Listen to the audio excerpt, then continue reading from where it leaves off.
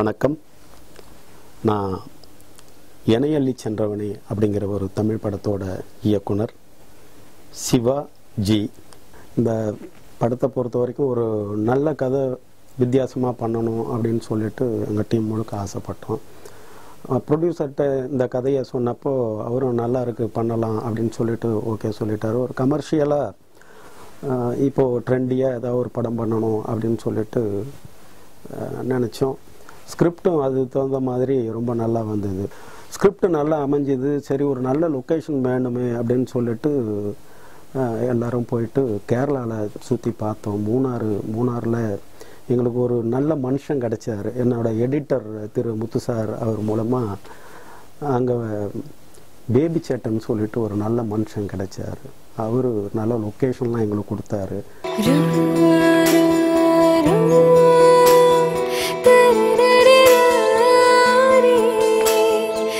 நல்லா சொல்லணும்னா இந்த படத்தில் ஒரு சிறப்பான கதை அம்சம் உள்ள ஒரு படம் இது. எல்லாத்த விட ஹைலைட் என்னன்னா ஒரு 4 சாங் போட்டோம். எதுக்கு அந்த 4 சாங்குமே ரொம்ப அற்புதமாக வந்திருந்தது.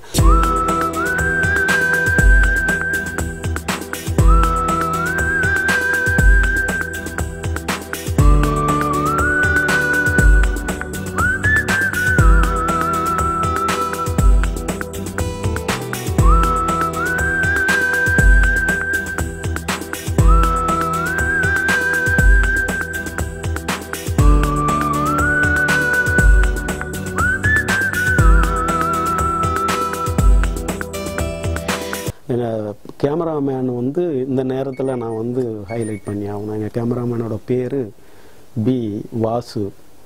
அவர் ஒரு அற்புதமான ஒரு கேமராமேன். அவரும் அந்த படித்தவுடன் கிழித்தவுடன் படத்துக்கு ஒளிப்பதிவு பண்ணியிருக்கிறாரு. எங்கள் படத்தில் எஸ்பெஷலி ரொம்ப சூப்பராக பண்ணியிருக்காரு.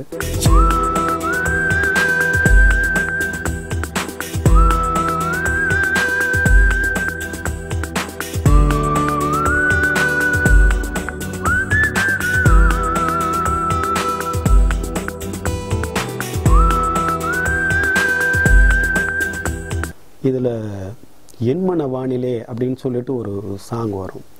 இந்த சாங்கை நாங்கள் ஷூட் பண்ண இடம் ரொம்ப அது இயற்கை எழில் சூழ்ந்த ஒரு பிரதேசம்னு சொல்லலாம். அவ்வளோ அற்புதமான ஒரு இடம். அதில் ஒரு ஏரி வரும். ஆனையரங்கல் டேமுக்கு இந்தாண்ட ஒரு ஏரி வரும். அந்த ஏரியில் ஷூட் பண்ணோம்னா ஏன்னா நிறைய யானைங்க உலாவுற இடம் அது.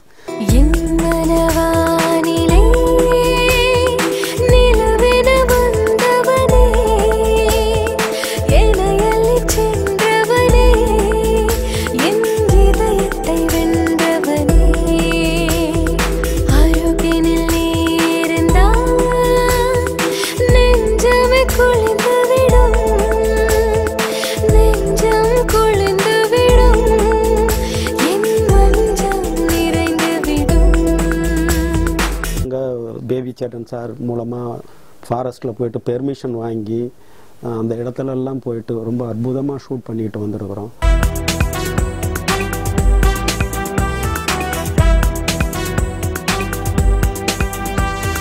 இதில் பார்த்தீங்கன்னா எங்கள் கேமரா டீமு இங்கே சொல்லியே ஆகணும்.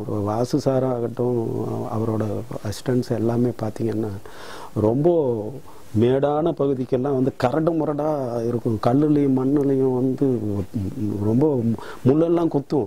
மேலே என்ன பண்ணுவாங்க, ஏறி போவாங்க. டாப்பாங்கல் வேணும்னு அந்த இடம் என்ன எடுத்துகிட்டு போய் கிரேன் அது இதுன்னு எதுவுமே செட் பண்ண முடியாத இடம்.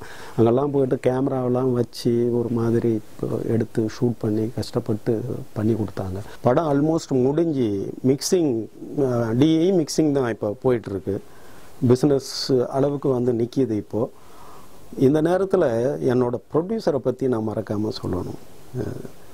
இந்த படத்தை ஆரம்பித்த நாள்லேருந்து இன்னைக்கு வரைக்கும் அவரோட சப்போர்ட்டு எல்லாத்த விட என்னன்னா எப்போ பார்த்தாலும் சொல்லுவார், உங்கள் 100க்கு 200% நான் உங்களை ஃப்ரீயாக விடுறேன், உங்களை நம்புகிறேன், நீங்கள் பண்ணுங்க அப்படின்னு சொல்லிட்டு யாரையும் அந்த மாதிரி பார்க்க முடியாது. அந்த மாதிரி ஒரு சப்போர்ட்டு ப்ரொடியூசர் சைட்லேருந்து எனக்கு கிடச்சிது.